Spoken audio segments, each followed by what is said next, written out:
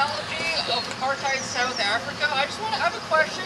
During the apartheid era in South Africa, how many times did the Zulus shoot Kassan rockets at the Afrikaners in Johannesburg? How many times did the Zulus commit terrorist attacks against innocent Afrikaners? How can you use this analogy of apartheid? Yes.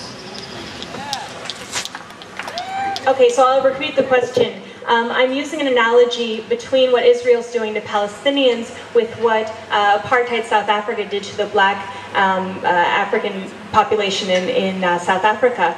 So first of all, I'm not the only one to make this analogy. Of course, Nelson Mandela has made it, the Archbishop Desmond Tutu has made it. In fact, many of them have even claimed that it's worse. I actually have a quotation here, so I'll try to find it while we're talking. But anyway, if you look actually, and in my presentation I'll be showing maps, so you can see actually the continuous ghettoization of the black South African population, the way that the Palestinian population has been ghettoized, the way that indigenous people in this land have also been ghettoized. Black South Africans were not allowed to control their resources, and they were also treated with incredible brutality. In fact, if you were there last night watching Occupation 101, you saw the way that people were hammered down, people were attacked with incredible brutality. So are you claiming that the apartheid South African regime was not brutal towards its population? Black South Africans weren't carrying out suicide bombings. Oh.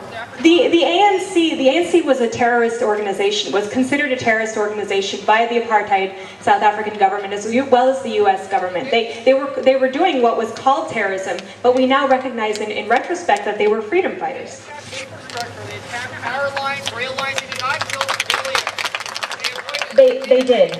There were killings on both sides. Doesn't mean that I don't condone any attacks on civilians, but there were killings on both sides. Specifically target civilians the way the Palestinians have been targeting Israeli civilians for the past several years.